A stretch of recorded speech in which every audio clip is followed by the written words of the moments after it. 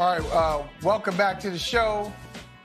And you want to go? Let's go to some company. Where's our brother? Our brother, Chris Sims. Always great to talk with him. Always great to see him. Yeah, it's great to see him.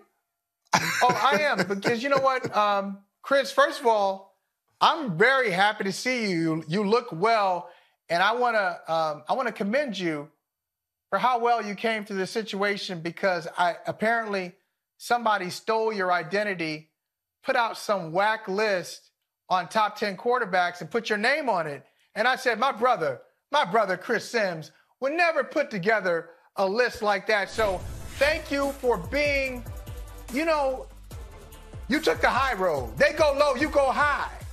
And somebody hacked your account, because NBC doesn't pay you to come up with a list like this. So I just want you to talk about how you got through this very difficult time, because that's not really your list.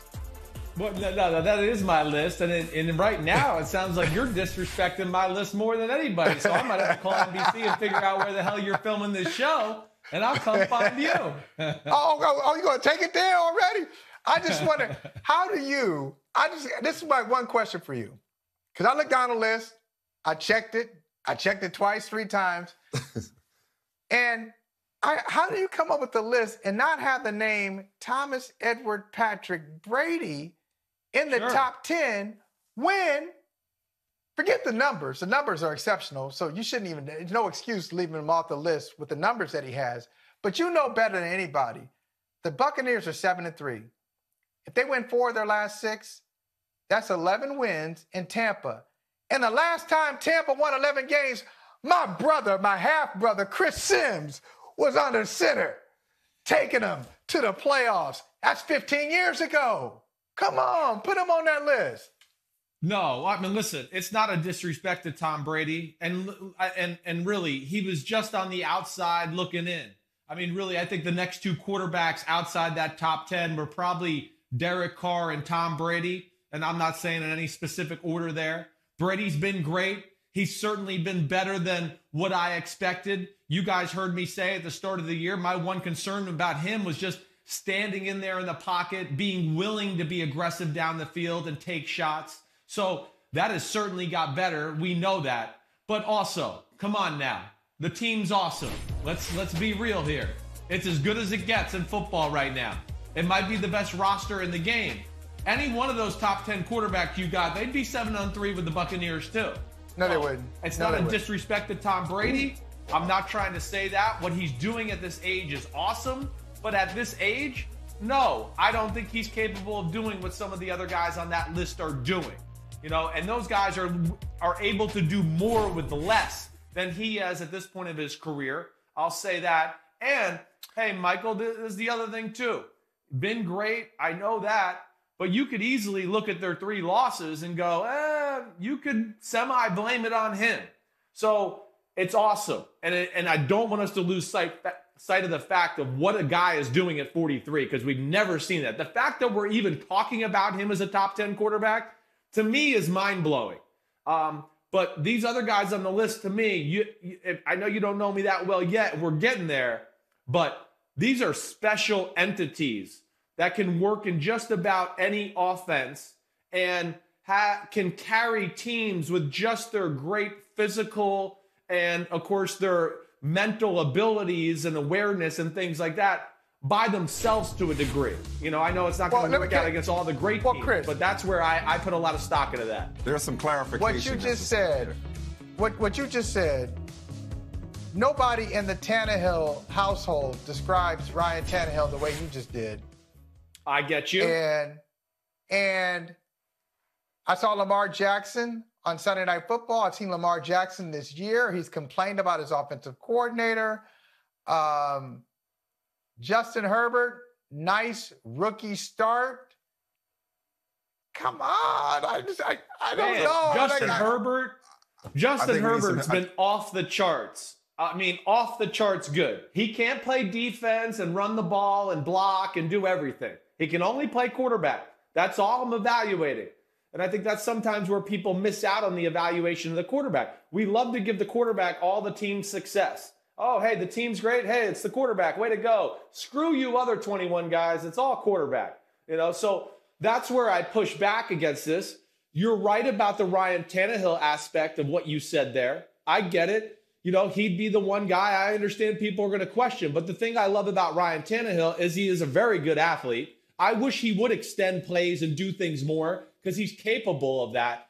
But, other thing is, too, it's not a high-flying creative offense. And if people are open by an inch, man, Ryan Tannehill throws strikes in there. He leaves what I call no yards on the field at any time. Hey, listen, we could go back to Brady's game last week, and yeah, the stats and the score are going to look good, but he left 130, 140 yards on the field with wide open receivers. Not everybody else gets the privilege to have an offensive coordinator, a great O-line, the best weaponry in football. And so for that, it's going to look ugly at times. And Lamar Jackson, still awesome.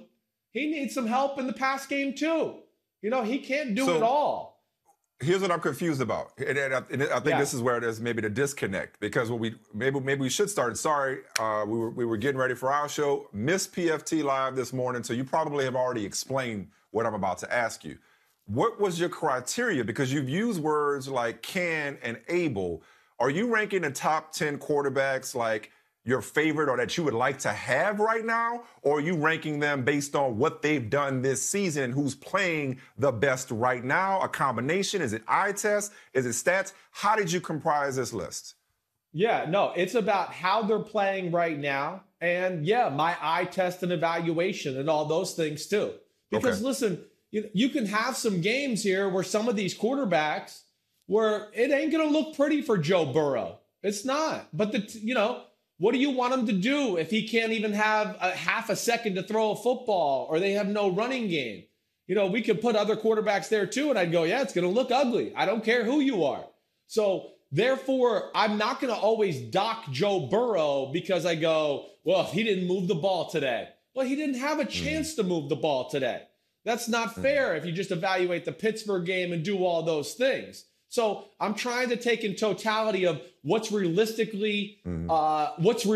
be asking of the person in the situation, and then what are they actually doing with the situation? Are they doing more that's there than we had? And that's really the big thing to me. A lot of these guys, they can make it happen by themselves. There's going to be times where, Cincinnati's going to get overwhelmed by a team, and he can't make it happen, Joe Burrow or whatever else.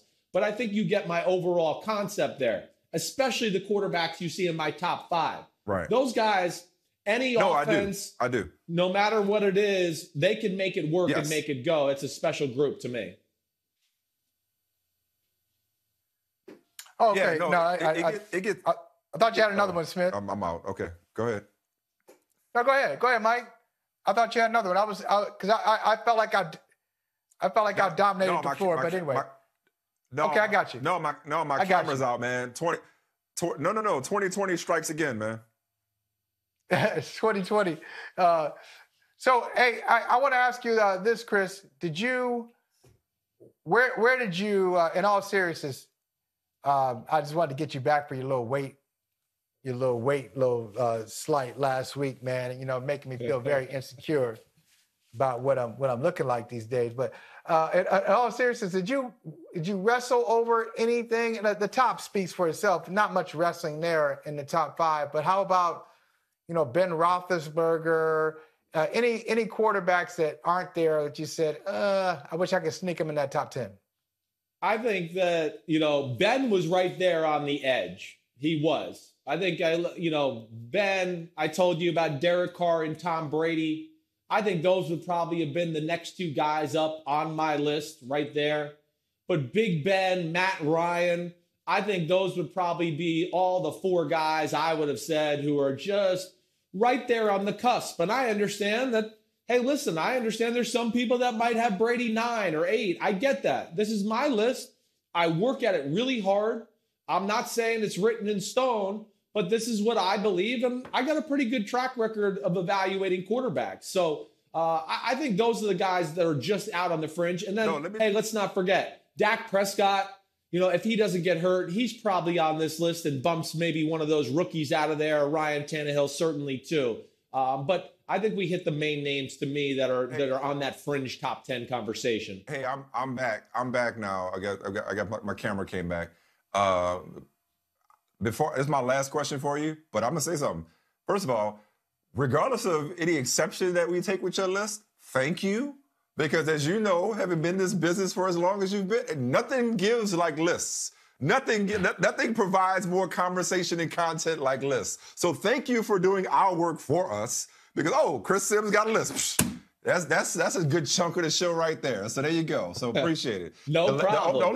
The list. The only name they stress me out when NBC asked me to do this stuff. They're like, "Hey, can you?" And I'm like, "Okay, here we go. All right, fire up social media crap on Sims session."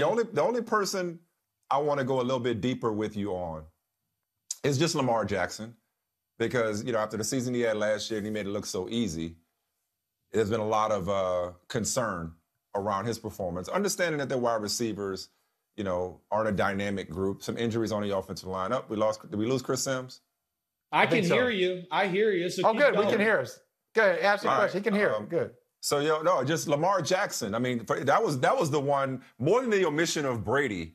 Still seeing Lamar Jackson up there was probably the one that stood out to me that I want to talk to you about. So I guess put Ravens fans and the rest of us, just Lamar fans, at ease with what is he doing well despite the struggles of the offense in general. Yeah, sure. Well, Lamar is still special. And a lot of his things he does for his football team don't go on the stat sheet. He is a talent that, like a Kyler Murray, they force teams to play defenses they don't want to play because, hey, you might want to bring 4 blitzers to the left. What if they got a quarterback design run to the right with a pulling guard in front of them? Oh, man, the defense is screwed then. So there's more value to him than what the stats say. The league has caught on to their running game a little bit. Of course they have. Everybody studied Baltimore Ravens offense last year, let alone all these teams that have athletic quarterbacks, Josh Allen, Kyler Murray, Russell Wilson, and so on and so on. They've infused some of these Baltimore Ravens, Lamar Jackson running back plays into their game plan. So all these defenses are getting to practice against these looks and what it is a whole lot more. It was the biggest thing in the league last year. So a lot of defensive coordinators, especially the ones that played the Ravens, took time out to study it and figure it out. But then the biggest thing is this, because he's gotten better as a passer. He really has. It's not going to matter because the run game doesn't dominate it enough now. And the pass game scheme, Michaels, is just not good enough and diverse enough to lend itself to, hey, the run game's not working today. We need Lamar in the pass game to take over. Lamar is capable. It's the system that's not capable. Yeah. That's how they lose games to New England last week. New England not a good run defense, but a smart guy like Bill Belichick, he breaks down the pass game and he goes, I think I got to figure it out. I don't need to drop 8 and 9 people into coverage to stop this. I can put more people at the line of scrimmage, stop the run, and I've got a pretty good clue in formations and personnel sets what they do and where they like to throw it. And that allows teams to be successful against both the run and the pass game. It's they need more in the pass game schematics to help out Lamar and help out their run game. Chris, I don't know if you noticed this. Most of the time, when you come on, I put in my feed our brother Sims. Today, I put in our stepbrother Sims. But listen, I was just being petty, being a little petty. It's all good. It's all family. Love having you on, brother. You're back to being a brother. And we'll see you next week. Enjoy the games tonight and this weekend, man. Thanks, man. I appreciate it. I did notice the stepbrother thing, but it doesn't matter. Brothers got a hug no matter what. So hug it out right there. You're hugging me. I'm gonna give it to you. There it is. There it is. Peace out. Hit the weight room. Let's go. No, I will not do that. That's too much work, man. Hey, thanks for watching Brother from Another on YouTube. Make sure you hit subscribe before you leave and be sure to watch us 3 to 5 p.m. Eastern Time on Peacock. Appreciate you.